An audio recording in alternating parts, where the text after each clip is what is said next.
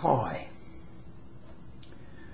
When I placed my first video on the subject of retirement on YouTube, I had no idea it would prove to be so popular. Because for the previous 6.5 years I've been placing videos on all manner of subjects and had got maybe 3,000 views and perhaps 35 subscribers.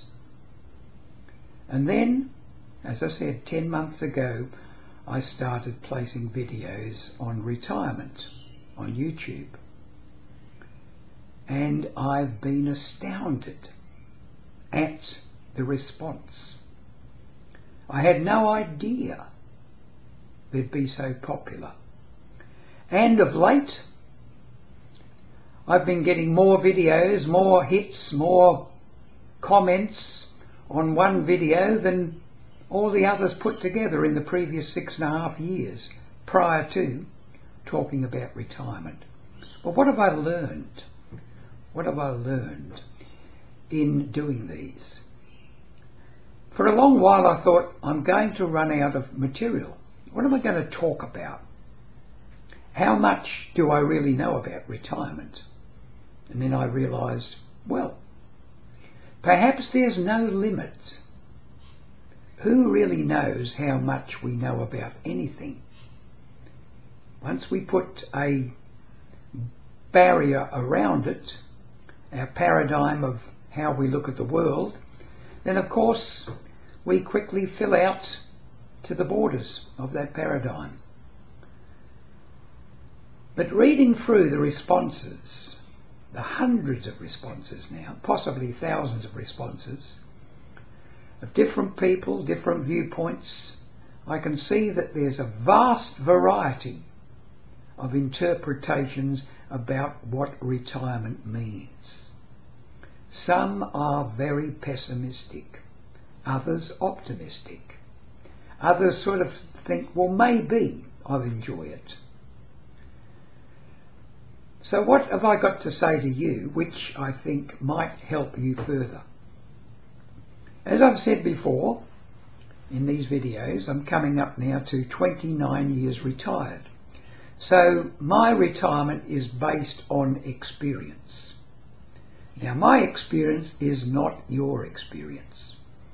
You've had your own life, your own history, and it could be very, very different to mine. A lot of it will be the same.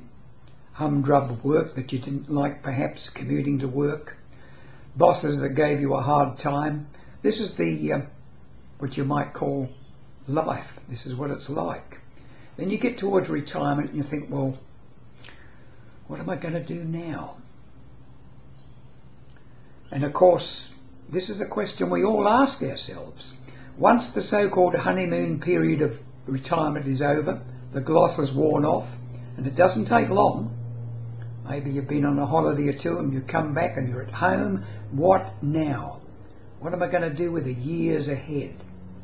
And this is where you could become very depressed, very downhearted, as though life leads nowhere. You're just waiting in God's waiting room for the next big step where you fall off the peg.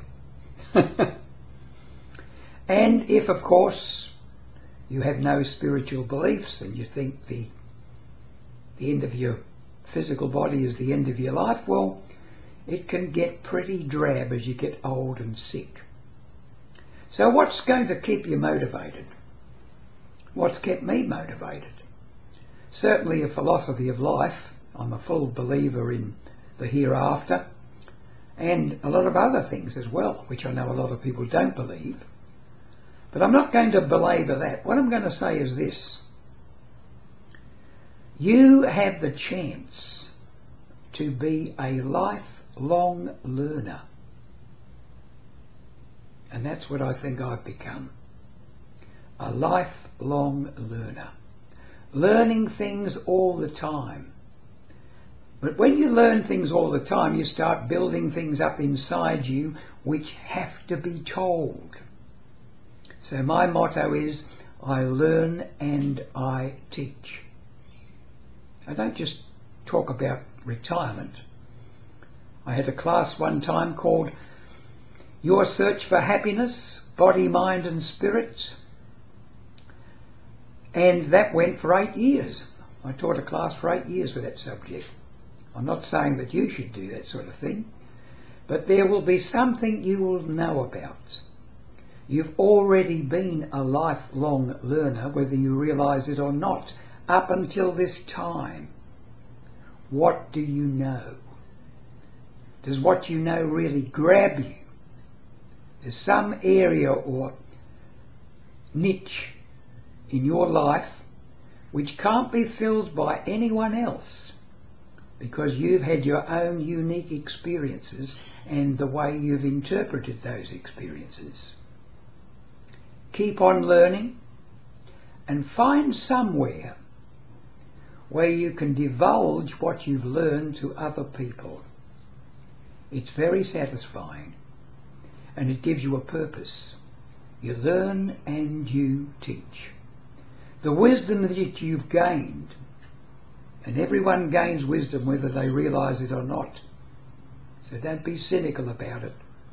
You're not the person you were when you were 20. You know a hell of a lot more.